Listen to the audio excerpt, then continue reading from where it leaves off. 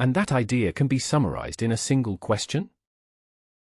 What if space and time are not just an empty stage on which events unfold? What if the stage itself is made of extremely tiny pieces? Like pixels on your smartphone screen. That single idea has the power to change everything. The paper begins with a daring claim. Gravity is not a fundamental force. Instead, it is an emergent phenomenon arising from the collective behavior of tiny quantum units that make up spacetime itself. Wait, what does emergent mean? Does that mean gravity isn't real?